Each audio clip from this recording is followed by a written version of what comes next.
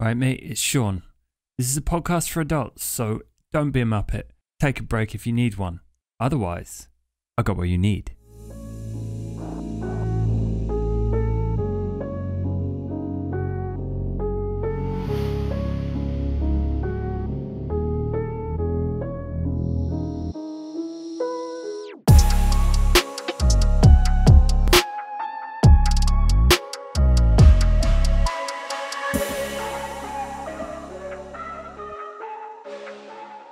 Hello, everybody, and welcome to yet another Patreon mini-exclusive episode 0 type deal. Last time, actually, you'll know better than I will, Josh. How are we releasing these all at once, or are we releasing them like one after another? I think it's one at a time. It's 1 week, then the next. By this point, people will have already heard Mark's and Max is doing whatever they're up to. Max has had a great time. We got to see Max at another Halloween party of his own throwing. Oh, fun. You go watch it and you'll see what that's about. Oh, that sounds cute. But yeah, just like last time, we're doing another one-on-one for you guys to get a little bit of a snapshot of a particular important point in our kindred's history. And for dear old Shaun here, while his history as a kindred is relatively still new and there's not a lot compared to like a couple centuries or so, there's still plenty to pull from, and a very important night that Shaun has blurry memories of at best, and isn't even entirely sure what went down, even if he tried to sit down and think about it. I mean, Shaun has blurry memories of most important nights in his life, so... Exactly. That's probably the hard part about being a kindred. You can't blurry memory yourself anymore. Yeah. Well, I mean, yeah, you could, I guess, if you fed on some drug addicts, but we don't see Shaun... Well, no, his friends are Yeah, I guess he still has blurry memories, yeah. Definitely found a way around that. Of course it is. So let's go ahead and dive in, and we'll see exactly what Shaun is up to. The very first thing we hear is low, thumping, rattling music. The wooden door in the door frame is so loose that the rattling of the wood and the metal up against the door frame itself almost dominates the actual bass line that is coming from the apartment below where Shaun sits. In this studio apartment that has a kitchen and a bedroom is all one room and a tiny bathroom off to the side, we don't see Shaun on the couch that is in the room or the couple of beanbags. We see him splayed out on the floor, staring up with a blunt hanging from his lips. His hands are up in front of his chest, and he seems to be fiddling and playing with them, while his two legs are kind of at a perfect V from his waist down. He's not alone in this room. Two other figures are chatting, sitting on the couch, a male and a female, and then one is also sitting on the beanbag, similarly blankly staring off, but this time at the rattling door, not at the ceiling like Shaun. Who these people are all new faces to our listeners. These aren't familiar friends of Shaun's that we've seen in Season 1, but of a time long past. Shaun still has a heartbeat here.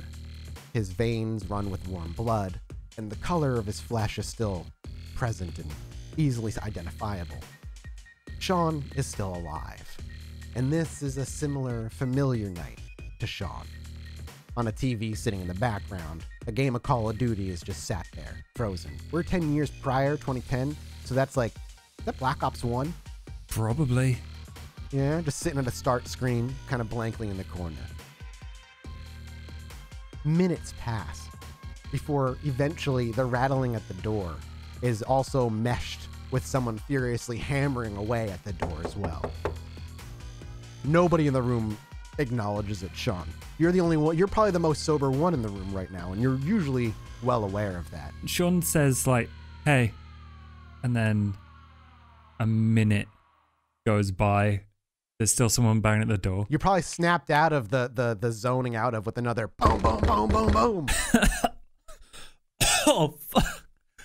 I guess so. Yeah, we're busy right now, brother. As they go back to making out on the couch. You're not sure when they went from conversing to making out, but at some point they did. Yeah, that wasn't like that when I left them. Yeah, he kind of groggily kind of pulls himself up, pushes himself up, falls to the side, then like finally gets up straight and like shuffles his feet all the way to the door, and then just kind of leans on it and just undoes the latch. He's not feeling particularly safety conscious here or anything. Yeah, it's fine. You're not particularly in a safe neighborhood either way, as outside the windows, as we see Shaun stand up and we can get a good look out him past his shoulders, it's plenty of just 2 to 3 story brick apartment buildings, plenty of them boarded up, shattered windows, and lots of garbage on the sides of the road with a couple abandoned cars where tires have been taken off of and some have been graffitied on. But Shaun goes over to the door, unlatches the chain lock as it dangles down and clatters with the wooden frame, and the door creaks open, the rumbling of the music beneath the floor now kind of shaking Shaun a little bit as he opens the door. When you look outside the door, you're met with 3 figures, but only recognize one of them, the one up front. You only know him by the name of Drago. He's a Russian bloke, and he clearly loves Rocky, but he gives a smile to you because he's not built like Drago at all. He's built like a black-haired, stubbly, overweight man who's 5'4". But you only met him once, about 2 weeks ago. He was introduced to you by one of your other friends, and you look over your shoulder and you're like, no, it wasn't any of them. At least you don't think it was any of them. But you remember him clearly because he had some of the most pure shit you have ever touched in your entire life, and it was a great night. The thing is, with Drago, he gets to choose who comes with him. You don't get to go looking for him. He just knows if he likes your company, he'll come looking for you again if he wants to party. And here, sitting at this door, you don't know how he got this address, there he stands. And behind him, you also notice 2 others. Another young man who has his hoodie up and seems to be just kind of looking off to the side. And a young girl who's got a very bright light blue hoodie on, kind of flipped up and overly large, maybe 2 sizes too big for her. The hoodie itself has like little dog ears that kind of hover and hang way too low over her face. And she's got a bright neon green pleather pants on. Okay, these people clearly like to party. Very obviously. And again, Drago, so as you open the door and you see Drago, he just gives you a kind of a shit-eating grin. Shaun. Yeah, hey, Drago. Hey, man. He gives you a wide smile at Dragon. He's like, hey, maybe I'll start calling myself that from now on. You're welcome to it. You're a hard man to find. You go around here, you party with a lot of people. I'm just really popular, you know.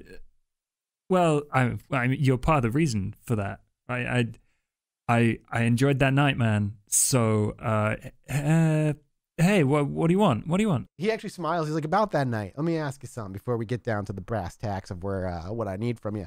Have you ever had a night like it since?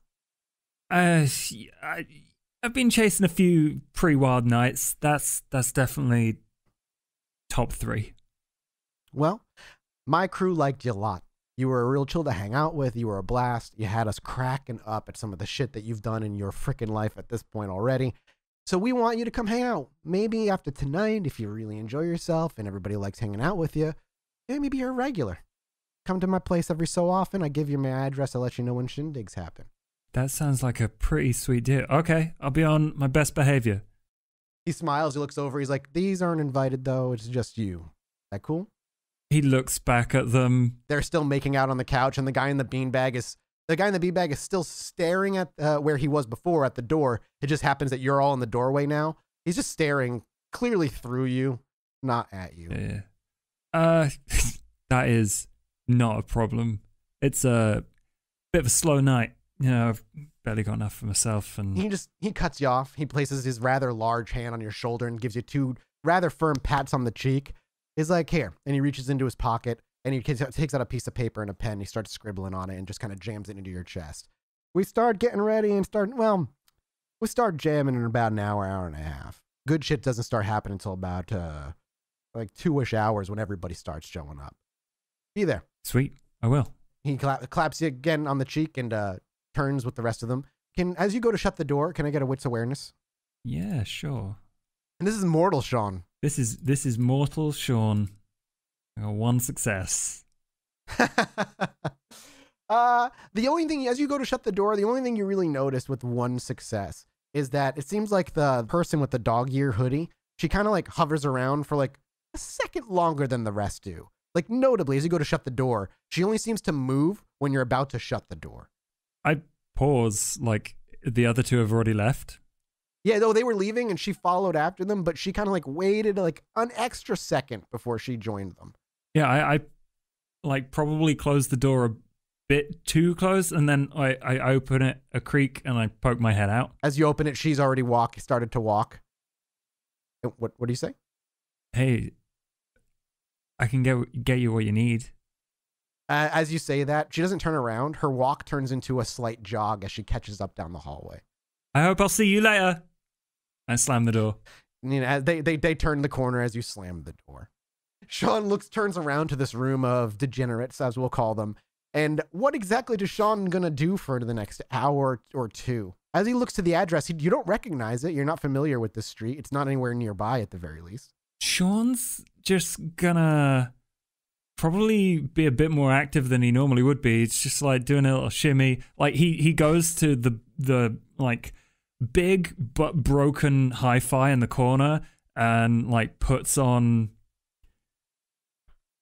he puts on Hypnotize by by Biggie and just starts like getting himself ready. It takes 2 seconds because he hasn't got any money or any decent clothes, and he like starts just he lights up another spliff and plays COD for a bit. That's how he gets ready. He's enjoying it, bringing his nerves down. He's excited, but doesn't want to come off as excited. So you know, he said you kind of light up and chill and enjoy it. Eventually, though, it's time to go, and Shaun isn't particularly afraid of cabs at this point for any reason. So, do you call a cab? Would Shaun call a cab? Because it's not within walking. Well, I mean, it could be. It's just a long walk. Yeah. Cab. He just calls a cab. Yep. So we see him pull out his garbagey phone that's still even out of date for 2010, and you give a call to a cab place because the cab apps don't exist at this point in time. And so as you give it a call, eventually a yellow cab does pull up, and you kind of hustle on in, and you're on the road for a good 30 or so minutes before you're brought to an area that is much better kept than where you're used to partying.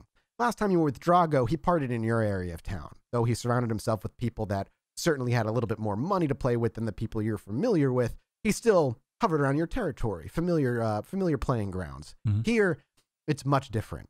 You are surrounded by skyscrapers everywhere. You're in the heart of New York City, down by Manhattan, where money flows much more freely than where you're used to where you're used to playing and sleeping.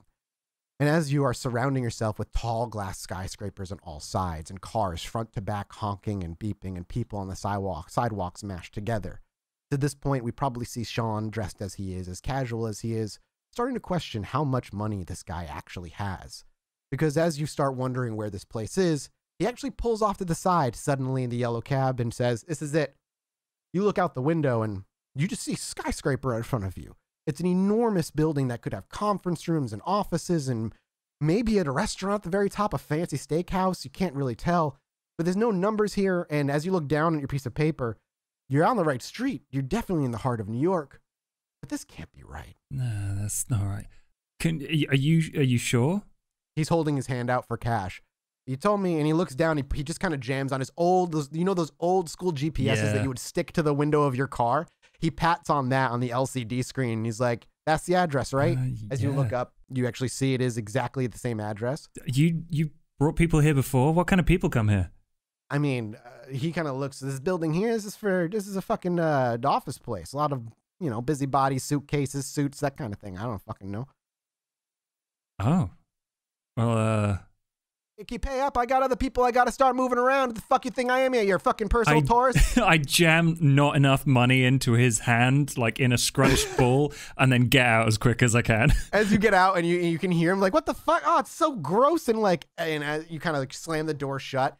A few seconds passes, you hurry, and eventually the window, you hear it roll down. He's like, "Hey, you fucking cheapskate. You bet more. I'll get you back next time." As we see Shaun hurry up into the front door of this place, you open it, it shuts behind you, and if you look over your shoulder, you see him giving you the finger as he drives off down the street. Clearly not worth the trouble. I blow him a kiss. Yeah, exactly.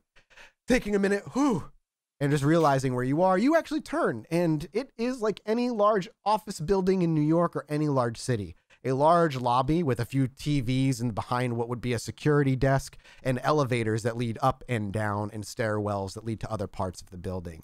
You look this thing up and this piece of paper up and down again, and it's just an address scribbled on a piece of paper.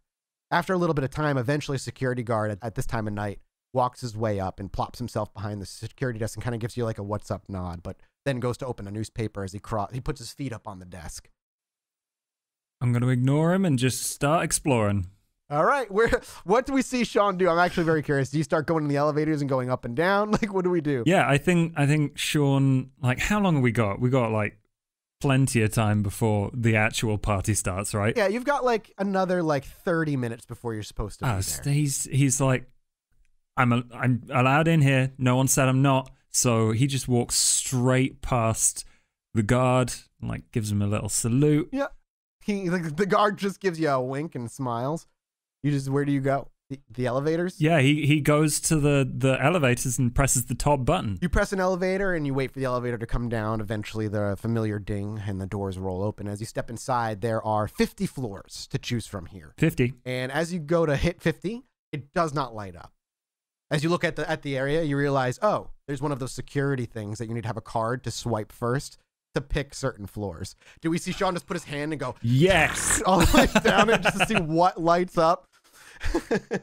So Shaun feeling like, all right, well, fuck it then. You see him put his hands on all 50 buttons and just all the way down. And as you scroll all the way down to these things, the only one that lights up is the -2. And as the -2 lights up, the doors roll closed. Creepy basement. And it begins to move downward. It goes down, ding, from G to -1, and then -1 down to -2. And as the doors roll open here, you're met with a large concrete hallway that branches off into smaller rooms, it seems. Looks like storage units as you walk around. Hey! Now you just shout, hey! As there's a minute, and you actually, can I get a wits awareness? Yeah. Should I take a negative to this? Because he's... It's up to you if you think Shaun's paying any attention. I'm going to take a -1 for the spliff and the not really giving a shit. Perfect. Yeah, that's nothing. You don't hear anything. Your own echo a little bit, but it's not like this place is empty, so it's not like a giant echo is filling the room. You wait around a little bit, kind of stand nearby.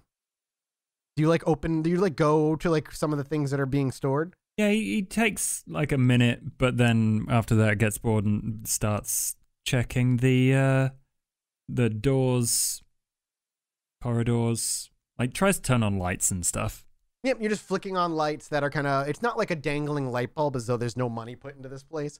It's more of like a light bulb in one of those metallic cages, right? That have like a silver or a smooth surface to it.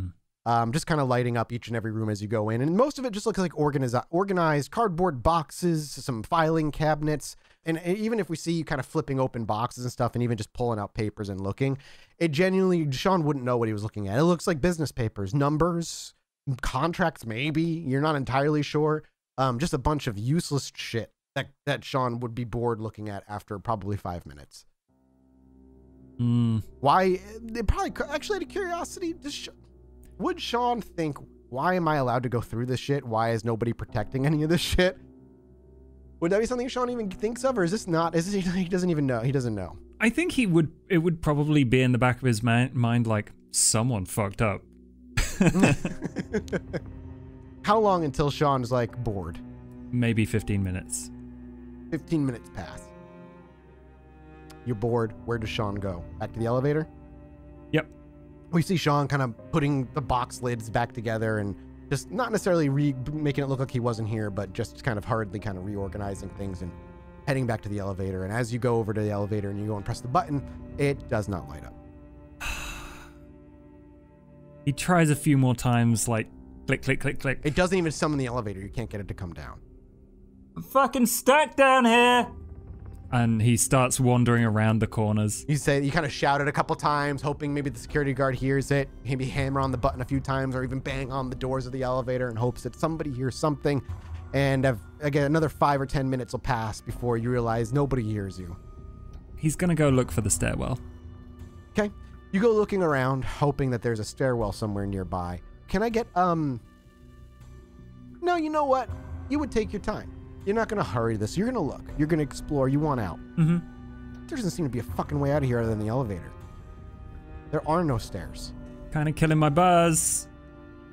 Anyone down here? As he says it again, kind of killing my buzz. Anyone down here? Can I get a wits awareness? He's actually paying attention now. I figured. He's probably sobered up a little bit. Oh, that's a 3. That is a much better roll. Much better roll. Shaun, we see mingling around for probably around 30 more minutes, around the time you're supposed to be showing up to this party, which probably puts you in a little bit of a stress and you're looking around for a stairwell. At this point, maybe even moving boxes out of the way, maybe an air vent that you can climb out of and whatnot. Not that you're worried you're going to be trapped down here forever, but who says no to a Drago party? Mm. You've been there once and people know who he is by name. You don't want to miss this shit. I want to be there. I want to be one of the regulars. You could be out this way every night. But you find nothing. Eventually, kind of piling through boxes and knocking things over, you actually knock over a stack of boxes that were kind of loosely put together and not nearly as organized as some of the rest of the stuff behind. And as you're moving it, most of it actually tips over and falls, and papers slide across the concrete wall. Some go into the air and kind of float back down. But it's not necessarily the papers that catches Shaun's eye. All these other cardboard boxes have looked absolutely normal. But behind all of those, there's another box. This one not cardboard at all. It's a wooden crate that's seen some time, worn away, parts of it chipped and splintered. But on the top of it, there's a weird symbol, kind of haphazardly painted, perhaps. It looks like a dagger of some sort, ornate dagger or something. But as Shaun maybe even looks to reach forward and get a better look at it, you actually hear a behind you. You did not hear an elevator come down, nor any sounds of anybody's footsteps. Oh, hey, do you know the way out of here? As Shaun spins around, he sees a rather plain-looking man with scruffy brown beard and short brown hair, standing there with a white button-down shirt and khaki slacks and some, you would call them dress shoes, but old, well-worn dress shoes that have seen better days. He gives a wry smirk and looks kind of over your shoulder and then to the mess on the ground. You got into some shit, it looks like, huh? What happened here, kid? How the hell did you get down here? Elevator. How'd you get down here? I've been down here doing some work. Sorry, I didn't hear you show up. And he actually bends down and starts scooping up some of the papers. Take it you can't get back up then, huh? Yeah, how'd I get down here in the first... Someone messed something up. So... He actually kind of finishing up, picking up most of the papers, still some kind of scattered about, and he kind of stacks them up very neatly on a box. You can hear him tapping them to organize them and sliding them in a nearby box. He's like, no, people can't get down here unless they're supposed to be. Oh, do you know Drago? Oh, all right, yeah. He turns to you. Did he give you the address or something? Yep. I'm here to hang out, have a good time. You don't look like you are, though. I just allowed Drago to use the place. I'm his inside man, and he smiles. Huh. Well, Where would you rather be doing high-end drugs? Back at wherever, and he kind of looks you over, no offense, wherever the hell you're coming from, or in a place where the cops and the business people are all on the same payroll? Oh, I mean, wherever I can find them. Not a good way to think, and he actually chuckles. But hey, your secret's as good with me as it is anybody else. Well, he kind of takes a deep breath and hoists one of the boxes off the ground and piles it back in front of that wooden crate and finishes organizing the other two before he's stacking them nearby. He takes a moment to look you up and down. Oh, you can call me, you can just call me Larson. Hey, I grab his hand and like squeeze it tight and like flop it around. He gives you, he tries to give you kind of a normal shake. He's like, like I said, he gave you the address. Did he give you like a piece of paper or anything? Yep. He actually reaches out his hand. If you don't mind, I want to make sure you're not making up a story. Plenty of people know that guy's name. I thought I was supposed to be down here. You said. I did, but I just want to make sure you're not telling some sort of story and somehow cracked open the doors upstairs and slid your way down. I know it sounds kind of crazy, but I know I'm skinny. I'm not that skinny. Just don't make me call security. Can I just see? Yeah. And as you reach in and pull paper out, yep, he pulls it open. Can I get a wits awareness as he pulls open the piece of paper? Yeah. That is nothing. Man, oh man, Shaun. We went from Max. We all recorded this in the same day, everybody who's listening. But Max was rolling crit after crit after crit after crit after crit. It was just, I could not stop the man. And Shaun, it's 0, 0, 0, 0, 0. So you don't notice anything. He just kind of looks at a piece of paper, then folds it up and puts it and hands it back to you. All right, good. I just want to, like I said, I just want to make sure. Come on. And he kind of ushers you over to the elevator. Yeah, when he turns around, I like take a sneaky look back at that box. It's now behind a couple cardboard boxes, but it's still there. You get a good look at it. What are you trying to do? There's only two of us. He'd notice if it was. But I clock it for later. Yeah, you clock it in your mind. That seems another important. time. Yeah. As you follow him over to the elevator, he actually reaches over and simply presses the button. He doesn't need to swipe a card or anything. He just presses it. The button lights up. He takes a step aside and leans up against the wall, and he's like, it's going to take a minute. He looks up at the thing, at the number. It was up pretty high, and you can see it dinging down from 48 to 47, 47 to 46. He leans his foot up against the wall, takes a deep breath, and just kind of looks you up and down. So where'd Drago pull you out of? Brooklyn. That's where the accent came from. I can tell. He chuckles. What is it about you that he likes? I mean, I don't think I've ever heard your name brought up before. I definitely haven't seen you here before. Well, I'm new. That much is clear. Yeah, it's because I'm so damn sexy. He again kind of puts out another chuckle. Oh, do you even know why you're here? Do you even know who you're partying with? What do you know? Like, you just take any invite and walk up? And now you can look up again, 29 to 28, 28 to 27. I don't take any invite. Half the time it's me doing the inviting. I just ended up in the right place at the right time. Are you joining us? Like I said, not my particular style, but I do allow him use of one of the floors here. It'll be your first time seeing it. It's like an exclusive club. Oh, well, I mean, blow off some steam, have a good time with me. You'll know what Drago knows about me because obviously I'm worth knowing. If you're here, clearly. And he gives a smile. Can I get a wit's insight from you now? Okay. As he speaks to you. That is 2 successes. Cool. 2 successes. As he's talking to you about, like, do you know why you're here, who you're going to be partying with, and you kind of give your answer of like, not really. You don't see this particular emotion often on people you hang out with. But he looks like he might be a little worried. There's definite concern. It's the way his face contorts after you kind of bring up the fact that you're not really aware. There's a twinge of like, his eyebrows kind of come together in a worrying way and raise a little bit just for a brief moment. But then the conversation continues as though nothing is wrong. Looking back up, you see it 4 to 3, 3 to 2, 2 to 1, G, -1, -2. He pushes himself off as he hears the ding of the elevator, and he kind of just gestures for you to move in first. I do. He follows behind you and looks over to the elevator. Do you say anything?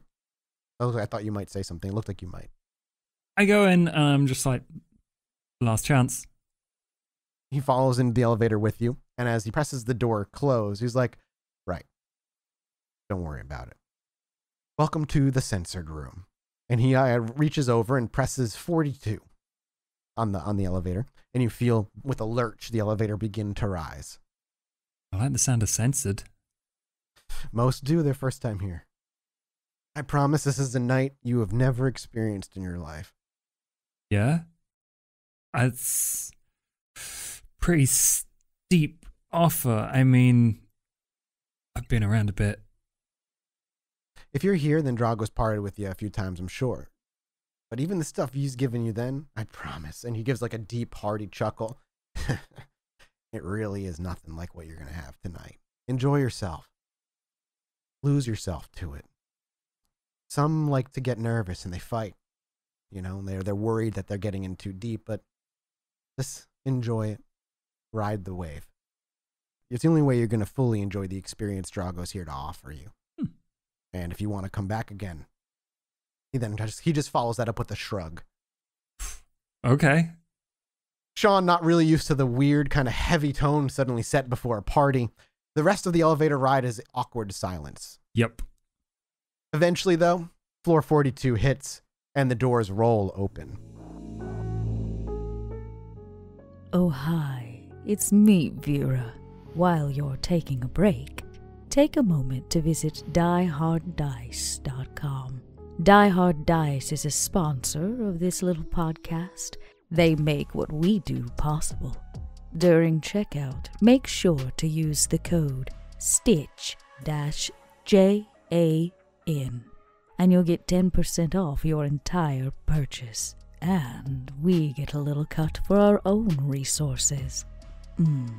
Sounds like we only roll with the best. You actually are greeted with not like a typical room, like a typical floor in a business building where it's hallways with conference rooms and behind glass walls and closed door conference rooms that are more private. All of that seems to be completely stripped out. As you look to the windows themselves, that's actually the first thing you notice, and you are, as you step out of the elevator, is that they're all blacked out, completely professionally painted to be completely, utterly blacked out. It's not something most people would notice unless they were here on the floor, as it's so high up off the street. It's not particularly standoutish. As you kind of step in and gander, all the walls that would be here to indicate different conference rooms have all been removed. It is one giant open floor plan. The lights have been dimmed and replaced with mostly different candle lights in the different parts of the room and corners with tall candles with depictions of art that you are totally unfamiliar with. Maybe even walking over and passing some of the ones that are closer, it looks like bodies contorted with one another. Whether it's pleasure or pain on their face, it's hard to tell, but definitely some kinky fucking shit. That's for damn sure. And as you move in, you are surrounded by people who are partaking in some of the more hedonistic acts humans are capable of partaking in. A group of bodies mashed over a nearby silk pillows and sheets on a bunch of a beautiful corner with drapes hanging from the wall are making out while some are drinking and one person's doing a line off of the other person's chest. They're completely lost in the moment and are nowhere near aware enough to see you, even though you're maybe only a foot or two away. Over in another corner, people are gently conversing with one another very politely. And while there's plenty of hedonistic acts of drugs and sex happening around you, it's not at a volume that one would expect. Mostly when you're in parties like this that you would maybe even consider an orgy. It's loud, the music is thumping, people are having a good time, there's raucous laughter and conversation and moaning of orgasms surrounding you. Here, it's all very polite, kept under like the wraps and kindly carried forward. Somebody is fucking in the corner while polite conversation is happening just across the room. There's plenty of that to have around. The smells in here are wonderful. There's a smell of perfume and flowers, but over in a corner where food is being served, the smell of freshly cooked steak completely fills your nostrils. Shaun, what is Shaun's look as he this is like him as he's slowly walking into the room. All of this is being taken in. What is Shaun's expression? How does he look with every step into the room? I think he's somewhere between dumbstruck and appreciative. I think he just kind of mutters like, shit, I found my people. Oh, man. He just like slowly wanders and gawps at everything like, how do I get in on this? Does Shaun find his way over to a group of people, or does he kind of wait for somebody to approach him? I'm curious if he would act like, I would say a good comparison to the way I'm thinking is like me in high school. When I went to any dance, I was like awkward walking through, like, do I talk to anybody? Do I not talk to anybody? But Shaun seems much more charismatic than I would ever be in that age. So yeah. Does Shaun just what does he do to try and blend in? I think he picks a corner where people are, quietly chatting and they're clearly engaged in some other activity, like they're doing lines or they're all smoking from hookers or that sort of thing. And like he finds a space where he can sit down comfortably, like partakes in the activity and then just like slowly listens. Sure. Shaun makes his way over to a group of 4. Yeah. They're all sitting on gorgeous silk pillows, cross-legged and surrounded, and all having a conversation with one another. At least 3 of them are talking while one leans forward as her long hair falls to cover her face on a nearby little, you wouldn't call it a table, but like a little smooth concrete surface in the middle of all the pillows. And you can hear her over the conversation, the loud snort as she takes in a line.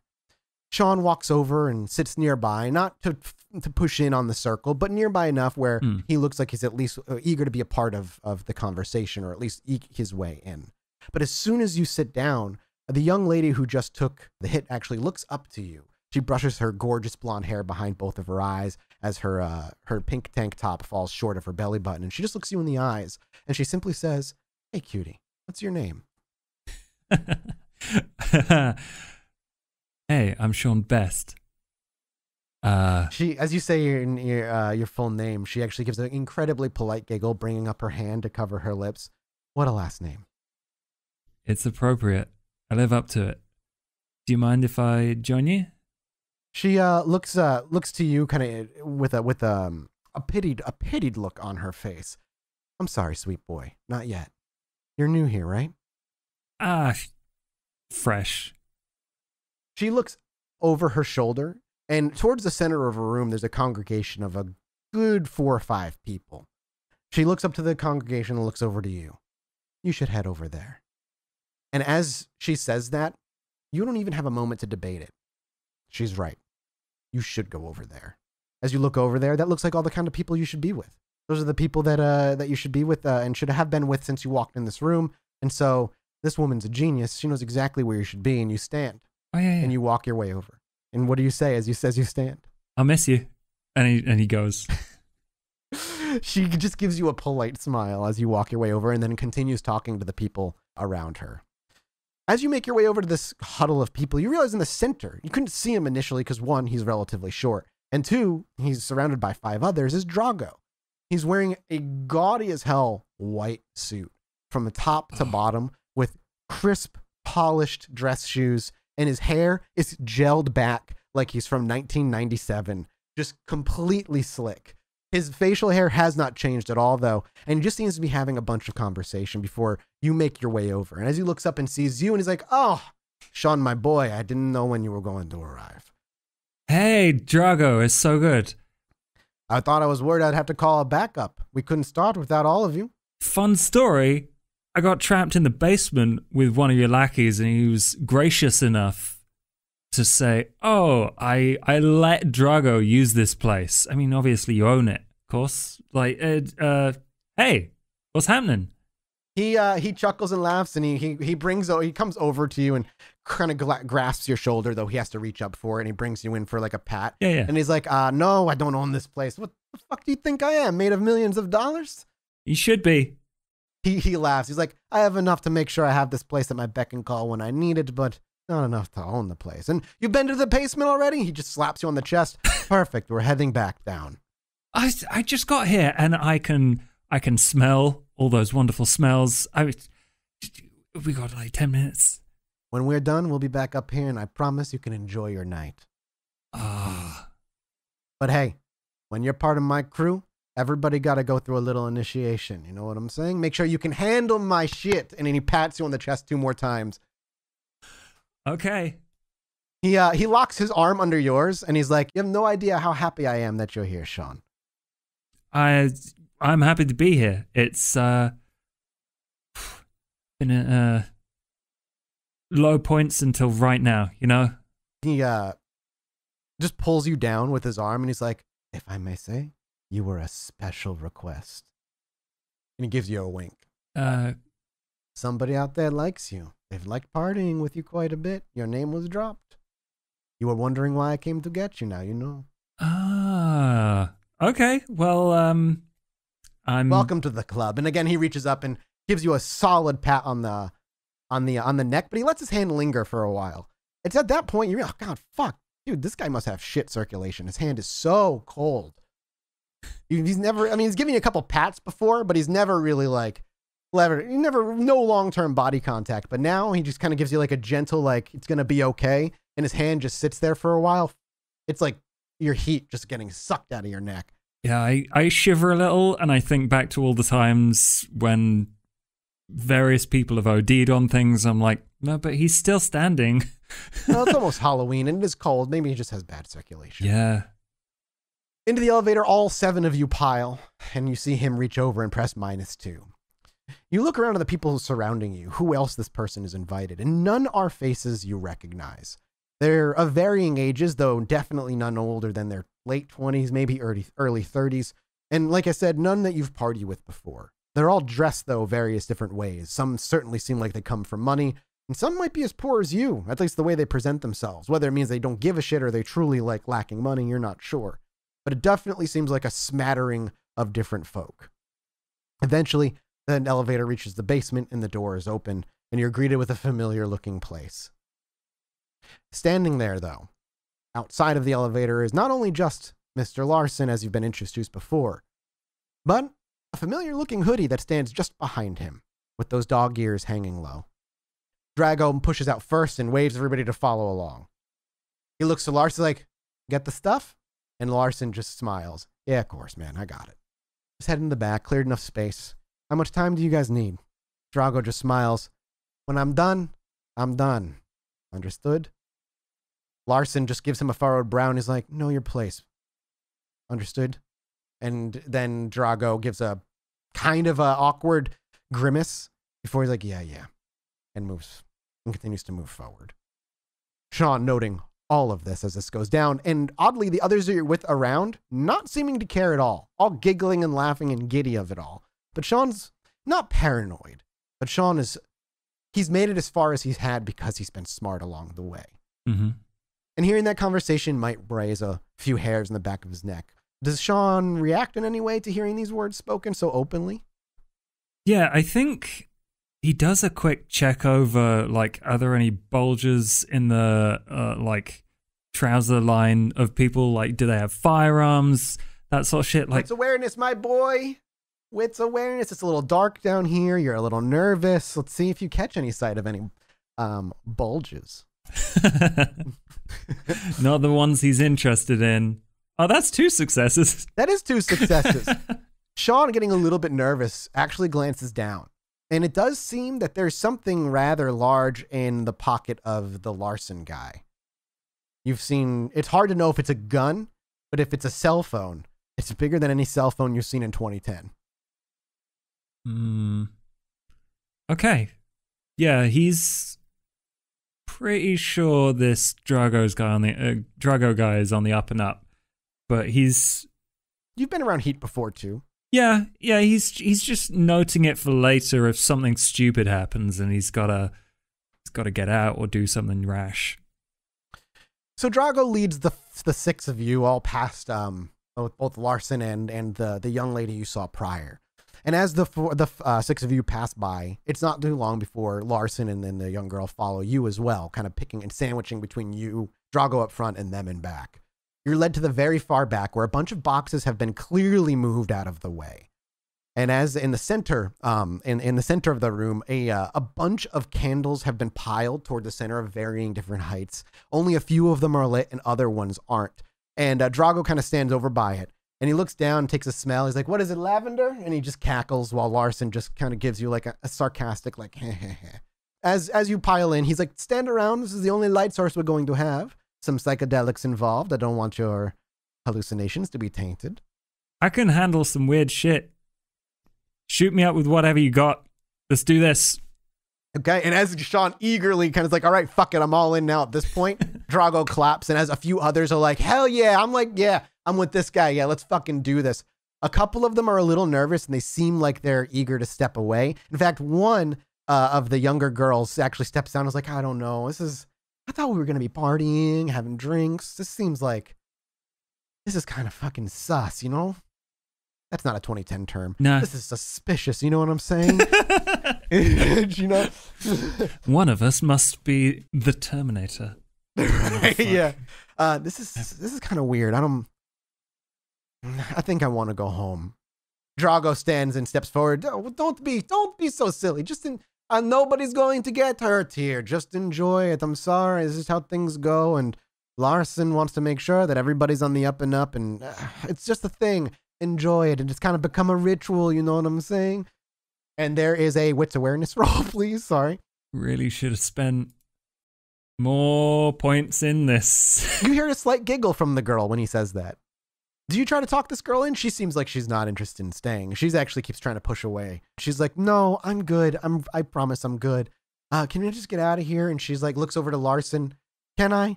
And Larson looks over to Drago, and then Drago looks over to Larson, and there's, that beat of silence. Yeah. You've been in drug deals gone bad. You know when somebody who's not supposed to be doing something is starting to ask for it. Yeah. Yeah. I think he clocks the kind of vibe of the room as it just like walks around, stands next to the girl. It's like, hey, how about you and I do this together? And like he holds her hand and is like, yep, be real easy.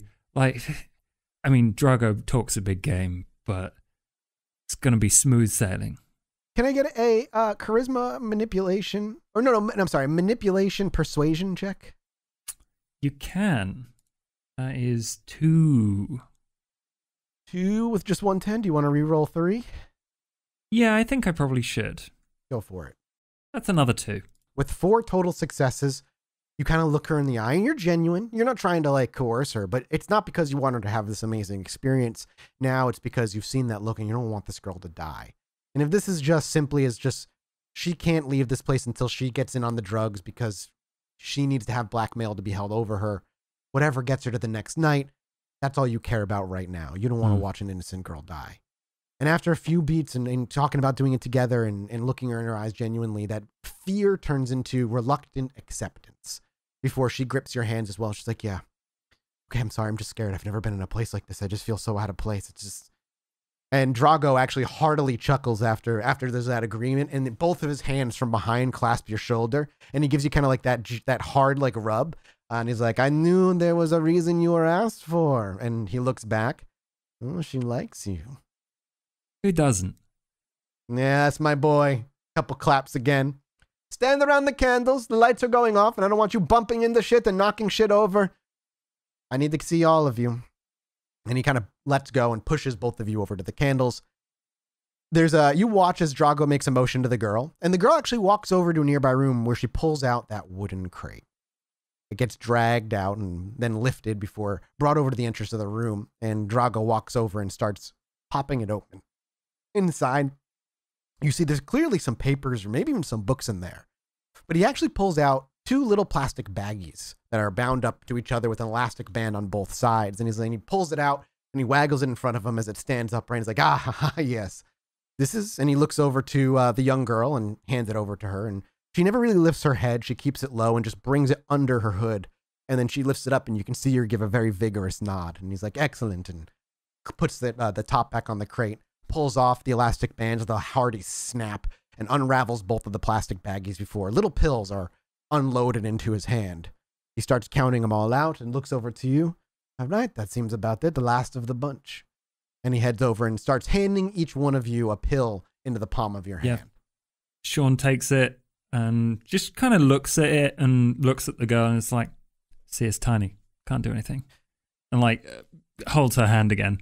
You hold it up, and do you try to get a good look at this thing? Do you like shake it around to see if it's powder in there? Because you've done pills that have had different kinds of substances. Yeah. Do you hold it up to the candlelight and like just to see if you can see inside? Yeah. He's going to figure out what it is. As you bring it up to the candlelight, you actually realize it's a very like dull pink pill that as you hold it up to the candlelight is actually see-through. It's like plastic capsule. And as you shake it to see if it's actually some sort of dust or some sort of powder, there is no shaking noise. As you tip it though, you can actually see a little bit of what looks to be some sort of viscous liquid on the inside. A drop, maybe, of whatever it is. Maybe it's some sort of concentrate you've seen THC concentrate before, and a drop of that will get you fucked, so. Yep. But that's what you see as you kind of hold it up. He finishes handing out the pills to all 6 of you, rather. He looks at it and he's like, I'm sorry, no water. Can you do it dry? And he just smiles. What happened to the luxury, Drago? Luxury is after I know you guys can handle my shit. He just turns to the girl to the right of him. The girl's looking at you the whole time. Her eyes have not broken with yours since she's gotten the pill. And she's mostly waiting to see what you do. He puts it to his lips and waits for her to do the same. She mimics it clearly as you're waiting. She follows it up and brings it right to her lips. See you on the other side. And just pops it in, swallows. There's a moment where she like clearly has to fight her own best instincts here. And she just, as she sees you do it and you didn't instantly die, she follows suit, throws it into the back of her mouth and just closes her eyes and She brings her hands up to her face and clenches them in a fist and shakes them while she quickly forces herself to swallow it. And she takes a deep just to see, and she looks around. She's like, oh, okay. After everybody's clearly taken it, Drago brings out a few pillows and he just tosses them around. Take a seat, get comfortable.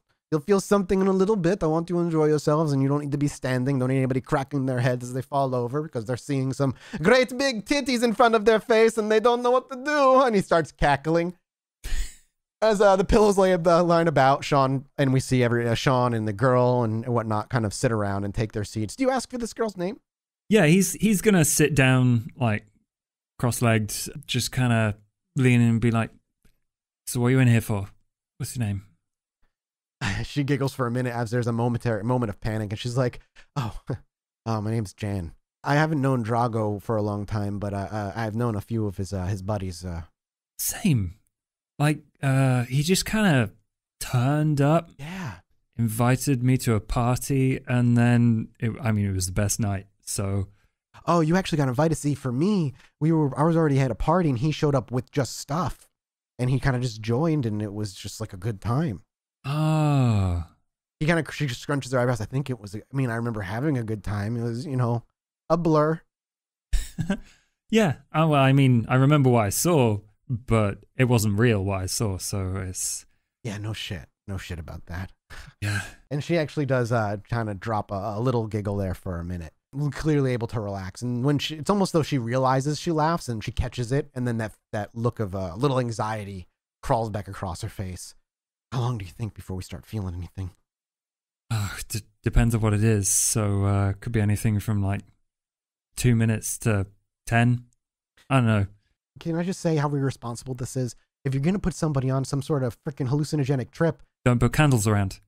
Yeah, or prepare somebody mentally. If you're going into a trip afraid, it's going to affect your shit, man. It's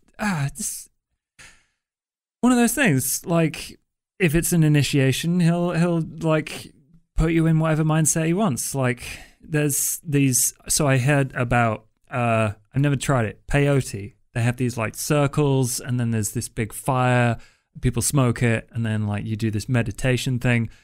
It's not really anything like what I do at the flat, but that sounds And as she goes to say the word wild, she actually stops, catches herself. Not though she wants to. Her eyes actually start to widen. She goes, oh, and her eyes go wider and wider. And that trying to get the W out starts turning into a gurgle. And her eyes begin to roll into the back of her head. And as she again goes to try and say something, you're not entirely sure what, instead of a word bursting forth, red blood trickles over her lips, through her teeth as she bears them, coming through and pouring down the corners of her face. Her head lifts up for a minute, and you watch as the blood goes down her cheekbones, under her chin, and on her neck into her clothes. She coughs, and it just begins to spurt upward. As you look around to see what's going on, all the others seem to just be watching her. Not you, not worried, just stoically eyes on her. There's a moment for a minute where you snap back and look to her, but as you look to the crowd and then look back to her, she's no longer gurgling upward. Instead, she's on you. Her hands are on your shoulders. She's leaning over you, eyes into yours. The gurgling continues to spurt her forth, but instead of the blood pouring down her neck, it's pouring onto your face, into your eyes and your nose as you reach up and try and wipe it away, but her eyes are not leaving yours. Wild, you can see the whites in her eyes as her pupils are completely dilated. No longer is she clearly trying to get words out. All she's doing is keeping her mouth open as she coughs and gurgles. There's a moment as you try to pull away, as you wipe the blood away, but as you close your eyes and wipe it away and you open your eyes again, she's right there looking at you, and she simply says, "That sounds wild."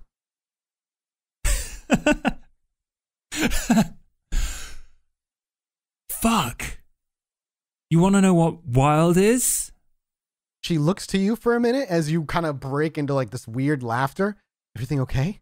Are you feeling it? Does it feel good? He's just going to take his hand and like wipe it across her mouth and show it to her. As you wipe it across her mouth and then show it to her, you look, there's nothing on your hand.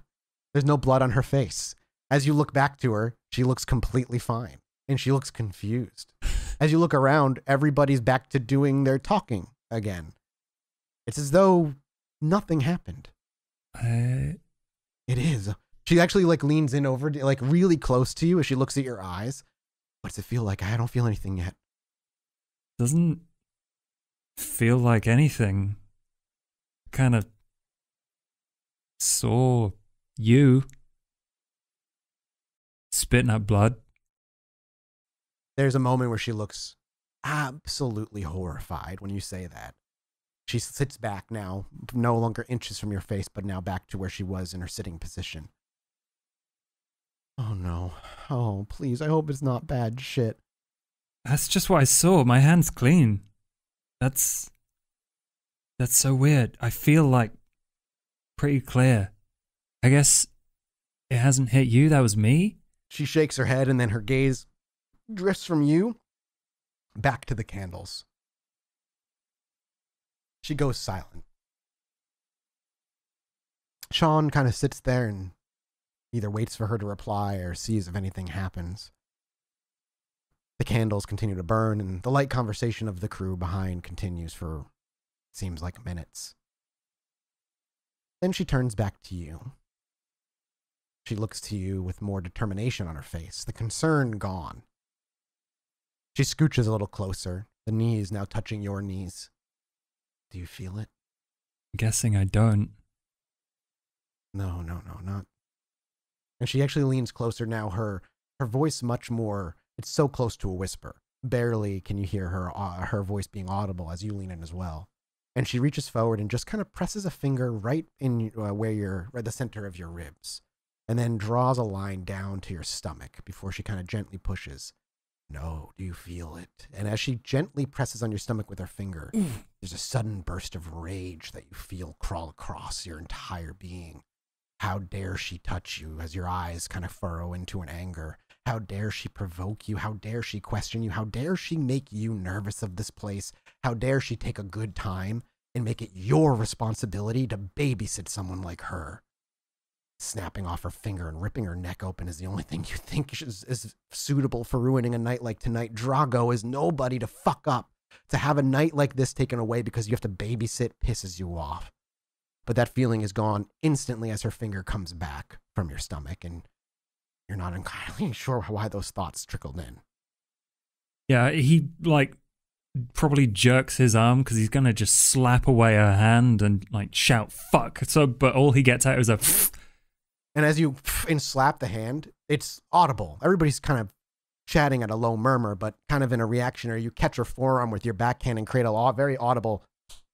That kind of breaks the silence and the chill mood that apparently everybody else is having, except for you. She actually scurries back and stands up, and she's like, "What? Come on, man! I thought this was supposed to be okay." And she starts getting a little nervous. The people stop talking and start looking up, and before things get too bad, not Drago that walks in, but the man who called himself Larson. He steps in and begins to speak. Whoa! What's going on? And she just kind of points you out. He fucking hit me. He hit me. I don't know what you're seeing, but come on, man. You said you. And she just looks at you. You said you've done shit like this before. Yeah, I have. But this is new. I don't know. Hey, I'm sorry. I'll calm down. I apologize. Sit next to me. I won't do it again. It's at this point around the corner. He wasn't in the room. Drago actually walks out from whatever room he was in before. The young girl actually following shortly behind him. He looks in. Hey, what's going on? And Larson kind of explains what just happened. He looks up. All right, sweetheart, you come with me. We'll make sure everything's nice and calm for you. And he actually ushers the girl away. Oh, no, it was me. Come on. He holds his hand up. I know it was you. Chill. He sends her away. As after you hear some shuffle and eventually an elevator door open and close. And Drago then eventually looks back to everybody else. Everybody continue. Enjoy it. And the rest of you seem like you have been having a good time.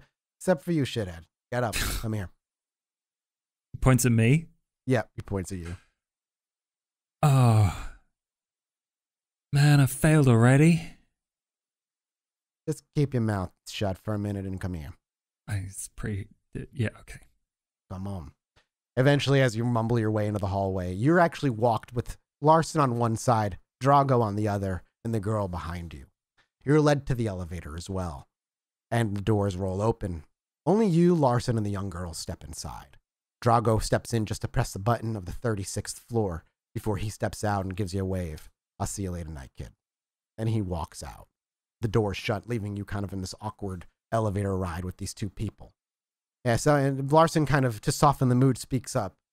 Sometimes the shit doesn't really work well with some others. Receptors, something in the brain chemistry, and people have varying reactions. Sometimes they can be violent. Most of the time, people have a good time.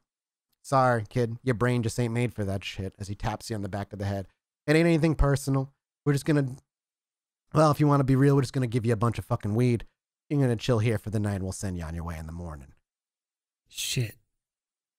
I'm not gonna get a call back from Drago, am I? There's a little bit of silence, and he just says, sorry about that, bud. Ain't nothing personal. Was it something I said? No. The drugs just don't sit well with you, that's all. That's weird. What was it? He actually kind of spins you around and then gives you like a really, you want me to tell you what the hell he gave you? I can't tell you that shit. Secret sauce. Okay, fine. Secret sauce. Yeah, consider it like that. Sorry about that again. You'll have a good night, though. Send you on your way, and make sure you get enough compensation to keep this place tight-lipped. Got it? I mean, I'll remember what I saw for the rest of my days. That's what I'm aiming for, you know? But Larson continues to laugh along with it, and he's like, of course, no, I'm not saying that we want you to forget any of this shit, but we don't want you telling any people where or what this place is. So I'll give you welcome to doing drugs with the successful people in New York. And he smiles. Enough compensation to make sure you live a nice, happy life for a little while, or at the very least, give you some good nights partying before you run out. That second one.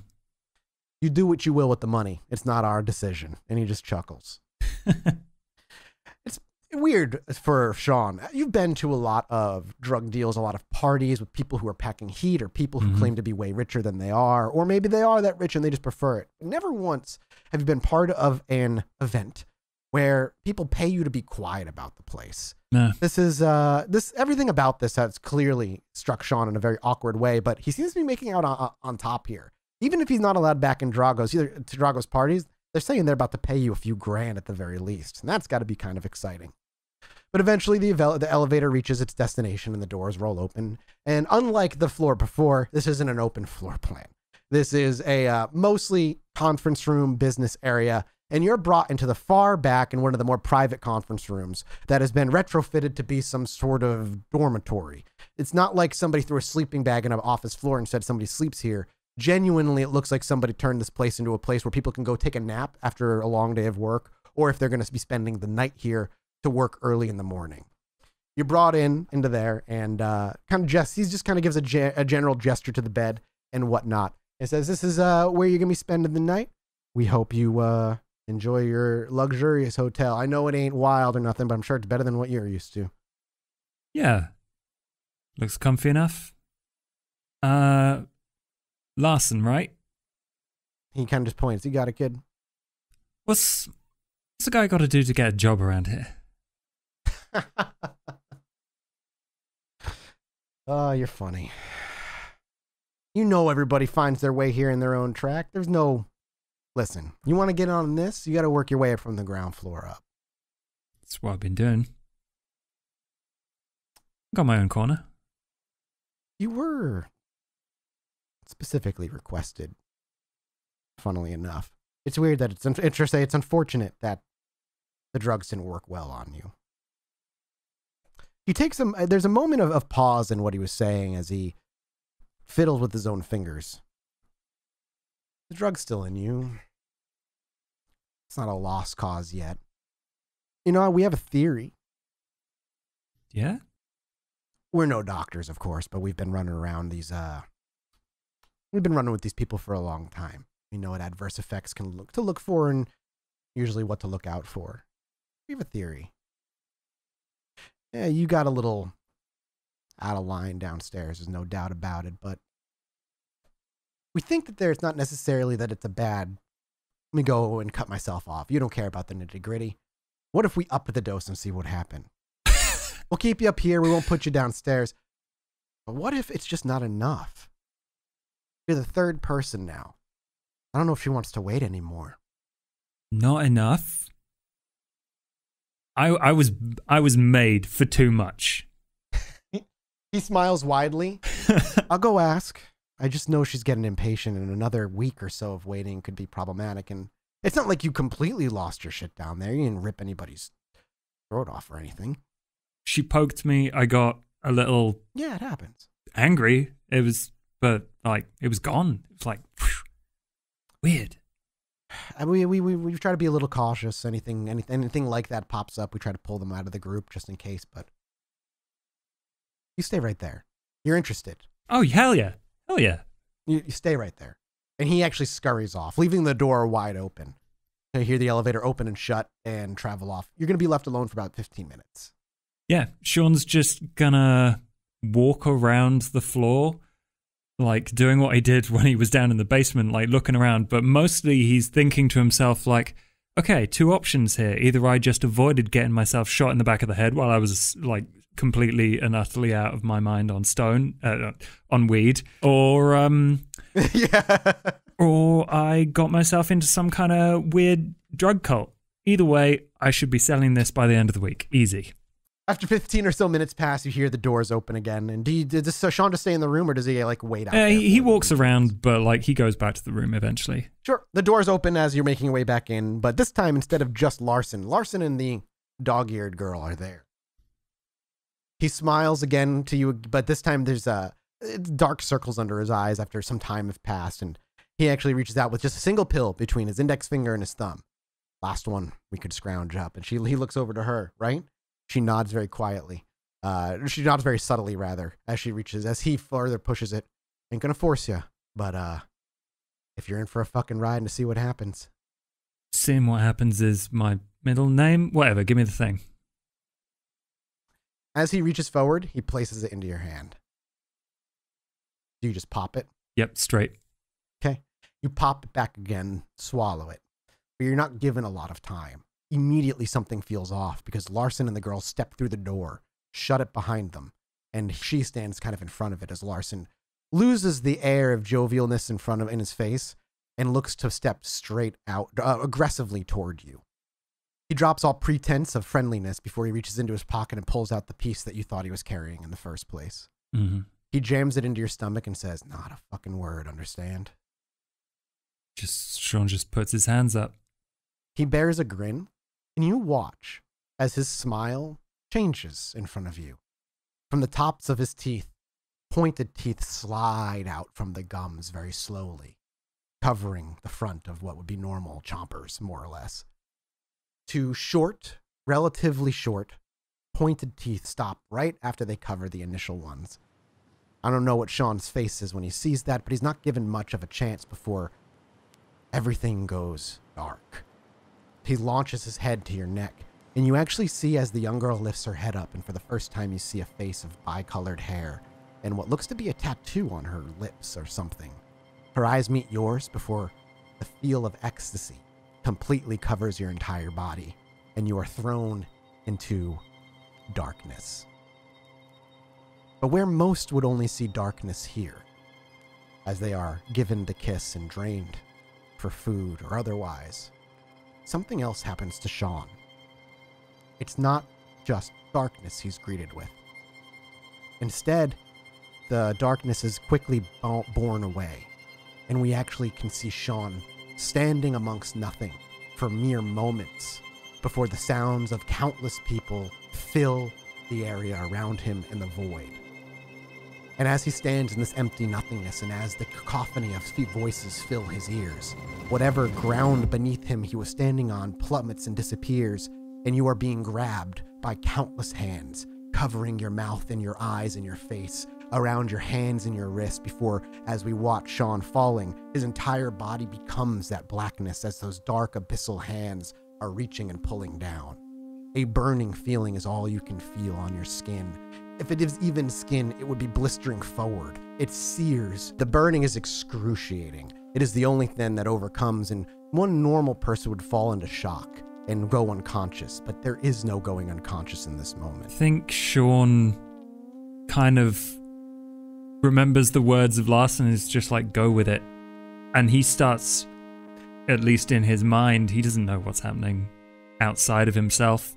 He generally doesn't, but he just kind of keeps like taking in big breaths and yelling with the voices. The moment Shaun even goes for his first breath, maybe going for to just go with it and just go, the hands all clasp around your cheeks and your teeth and your jaw. And as you try to go to close it, it's actually kept wide open. And on top of the hands, other hands crawl forward, smaller ones that they fill into your mouth and claw their way to the back of your tongue and into your throat. Desperately do you try and breathe and scream, but you can't. You sit there suffocating, but never are you able to pass out. You continue to suffocate and feel that suffocation for an endless amount of time. It only stops for a moment when it all flashes away and your eyes very drearily dart around. You realize you're still in the same room, but you're lying on the ground. Hunched over by your feet is the figure of Larson. He's pacing back and forth, muttering something to the figure that actually stands over your head. Now you can see her face so clearly. The stitched mouth, the eyes wide, the whites of her eyes clear as she just eyes you, watching. Larson's saying something, but it's all a blur. It seems as though it's coming through the thick water or mud. You're not entirely sure the words that he's saying, but she never breaks her stare from you. She looks as though she's looking straight through your very fucking soul, and it hurts to look at her. But anytime you try to look to Larson, your gaze is inevitably drawn back to her. And as you stare at her that final time, her pupils dilate, and it's as though they encompass you again, and you find yourself burning and clawing and just going with it, as Shaun would say. Every time he comes back, they're in different positions, but every time Shaun returns, they're more unfamiliar to him, until at one point, you actually watch. You watch as Larson slices the stitches from her mouth. She takes a deep breath and she might go to say something, but as her voice comes forward, you pass out again, endlessly falling. But the very last time you open your eyes, they're both directly next to you on their knees. She kneels on your left, and he kneels on your right. He says, "Are you goddamn sure about this?" She simply nods her head, and he looks to you. "I fucking fucked up, bud. It didn't work. Sorry." And they both kind of open their mouth, even if you wanted to go say something. And those fangs from both bear down on your neck and feast from you. And as they begin to feast, your eyes roll in the back of your head. The next thing you remember is waking up in the street somewhere. Headache. Your skin burns as the sun starts to rise a little bit. It's like too bothersome. You scurry to a nearby shadow. You try to remember what happened last night. You remember sitting in the chair and a knock at the door. But after that, you think your buddies just bought some drugs and it was some fucked up shit. You probably stumbled into the street and hell let loose. As you make your way over to a nearby dumpster as the sun kind of careens forward, there's a rustle nearby, some garbage bags over near an alleyway. And as you look over, a man who's got some ruffled black hair and a scruffy beard and khakis and a relatively boring looking white button-down shirt looks you up and down. "Yeah, fucking hell, friend. You all right?" Bender, you got some water? "Yeah, Bender. Yeah, hang on a second." He walks over to you and he leans down like kind of at you, and he reaches forward and aggressively just pulls your upper lip up. He examines your teeth for a minute and he looks at you and he pulls back. "Ah, fuck. You're in a lot of trouble, kid. We gotta figure out who did this to you, and fuck, you fall under my purview." The hell are you talking about? "Oh, I could die for this, and you could too." He looks genuinely concerned. "Hey, name's Larson. What's yours?" Is Shaun. Best. "Hey, Shaun, best. Not my best day. This isn't gonna mean much to you right now, but your life ain't ever gonna be the same. I'm sorry. We'll find out who did this, and we'll make it right best we can." And as he begins to walk, spouting things that make no sense to you, he turns to you and says, "And Listen. Anybody that you used to talk to before? You have a cell phone? I just pat myself down. I probably lost it. Oh. You still have a cell phone in your pocket? Nope, it's still sitting there in your pocket. It's first time for everything. Yeah. And he starts to flip through it and starts to scroll down to someone to call them. Larson reaches over and very quickly goes to snatch it. Would you like to make a dex reflex, but dex athletics, but at a penalty of a -2 because you're in a bit of a bad spot? You have to beat 1, 2, 3 successes. Got 3. Wow, you actually able to hold on to the phone as he reaches forward and he tries to snatch it enough to knock it away from your and he just motions like, close that. Okay, you go. Did I ask for water? He closes it and puts it back in his pocket. He nods like, yeah, we're gonna get you some water, kid. Listen, you got involved with some bad people last night, and we need to make sure you're safe. I mean this when I say your life is on the line right now, and I'm gonna do everything I can to make sure you get the seat tomorrow night. Okay? Oh, did I take something off someone I shouldn't? Yeah. Oh, I get like that. Yeah, you did. And he pushes you into the nearby alleyway as the camera lingers by that some familiar dumpster. And as you walk away, and we can hear some light conversation, the camera will pan to the sky, fade to black, and Shaun's journey as a thin blood officially begins here. A sneak peek into a drug party gone wrong. Thanks so much, Josh, for hanging out and doing this with me. Yeah, that was fun. I hope you have some questions now. I have so many questions, but it's good to know that Shaun hasn't changed in like in 10 years. Yeah, you just had a bit of a memory wipe done by somebody. No big deal. No big deal. Yeah. Nothing ominous at all. No, nothing ominous at all. I think it only brought in one little thing, but yeah, we'll see. All right, everybody, patrons, thank you so much again for the support. Without you guys, we wouldn't be able to do a season 2 and give you little sneak peeks into our coterie's history and stuff. It's a blast to play with these guys, so any opportunity to keep telling stories is a good one. We'll be back next time with, I believe it's Vera's is the next one. So be eager to take a look at what that's all about next week. Goodbye. Thank you, everyone. Bye. Thank you so much. Bye.